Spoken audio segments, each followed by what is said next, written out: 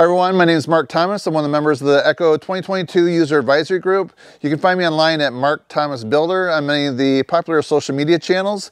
And in today's video, I'm going to show you the differences and explain between the two different types of sprayers. We have the piston pump and we have the diaphragm style. So what we're going to do is take a look at a video clip from a couple weeks ago where I spent some time at the Echo headquarters talking with a product expert. So let's go now to that discussion.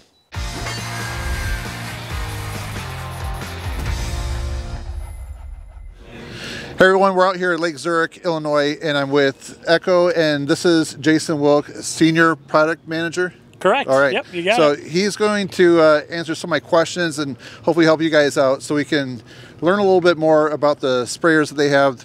There's a diaphragm pump and a piston pump sprayer, and probably most of the ones you find in the stores are going to be the piston style, I'm guessing. Yeah, and correct. I was going to see if you could explain a little bit to everyone here the differences between a diaphragm one and the piston one, and what reason they would want to go with different Absolutely. ones. You're completely correct. The most common type of sprayer is a piston type sprayer, piston pump sprayer. So here we have the MS-5010BP.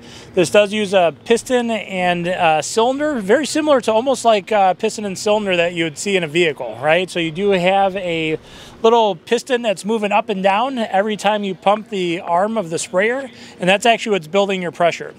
So when you're mixing chemicals, if it's a liquid chemical, which most of the chemicals on the market are, you don't have to worry about any kind of grittiness or any kind of dirt or anything getting in between that piston and cylinder, which would cause wear, just like getting dirt into an engine causes wear.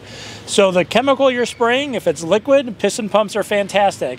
They provide a long service life. That piston creates all the pressure, allows you to spray whatever chemical you're using, and it's a general, all-around great type of sprayer.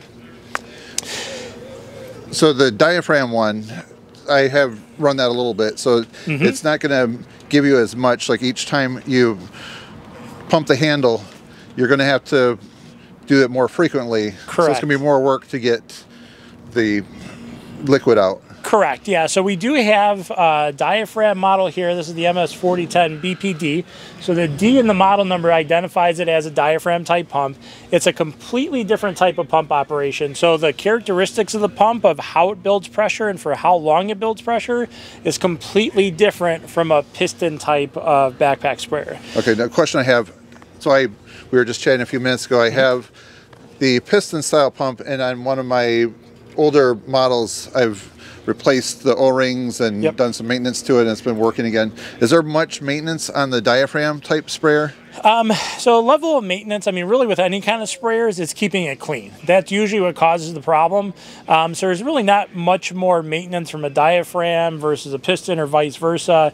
It's really just keeping it clean. We see a lot of issues where you fill it up with chemicals, you may not be spraying all the chemicals, and you let those chemicals sit in there, and a couple of things can happen.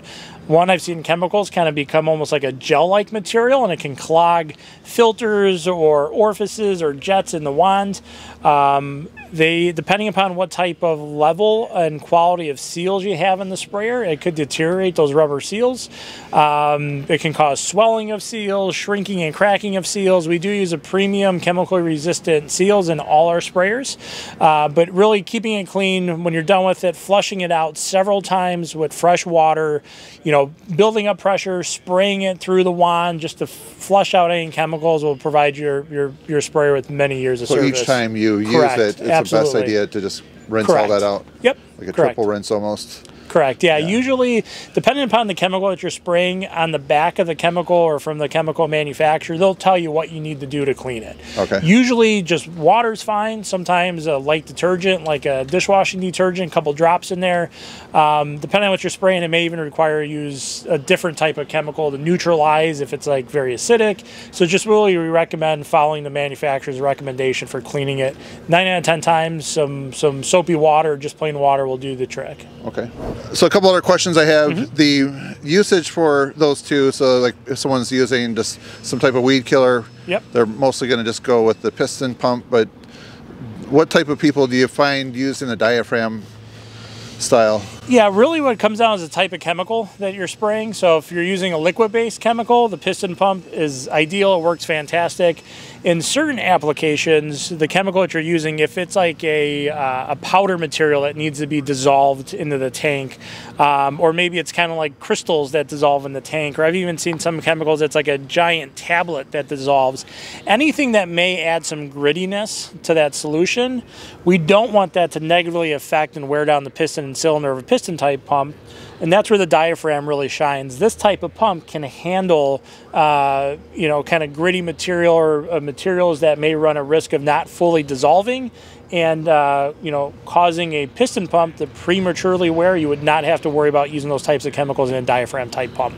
So you're not going to have O-rings to replace and that type of maintenance to do? Correct. You won't have to worry about replacing cylinders or the little piston or any gaskets in there. So the diaphragm is fantastic for liquid and dissolvable, wettable powders, you know, gritty solutions. The piston pump is general purpose for just spraying liquid type chemicals. Okay. I didn't look at the price of these, so I understand they're probably pretty close. There's a little size. bit, yeah, they're within price, about I a mean. $5 to $10 range difference typically between a piston and diaphragm. The diaphragm pump is a little bit more complex. It does cost a little bit more, but they're very similar in retail price points. Okay. And then I didn't look at the capacity, so I'm guessing this might be like 3 to yeah, so I think this is a 4 gallon or 5 gallon. This is a 5 gallon. Yeah, 4 gallon. We do use some reference to the capacity and based on the model number. So the MS-5010BP that has a 5 gallon capacity, we have one that looks exactly like this. It's its little brother. It's called the 4010BP, and that's just a 4 gallon capacity. For the diaphragms, we only have one diaphragm model in the lineup. It's the 4 gallon 4010BPD. Okay. All right. Well, I think you've answered all my questions. So hopefully this video has been helpful. Jason, thank you for all your information here. And hopefully if you have any questions, please put them down below. That's it from Lake Zurich, Illinois with Echo. Thanks for watching. Have a great day. All right. So a huge thank you goes out to Jason for helping explain the differences between the two different types of sprayers. So there was one other thing that I thought of since our discussion, and I wanted to just give you a little follow-up right here. And that's if you're going to use some house and siding cleaners in your sprayer. So some of them contain bleach, which has a corrosive nature to it. And I asked him about that, and he said to avoid using the bleach type products in a diaphragm style because they're just more sensitive to that corrosive nature that I mentioned, and to just use a piston style sprayer.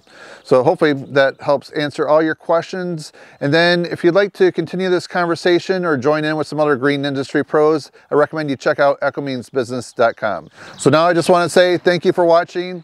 We'll see you on the next one.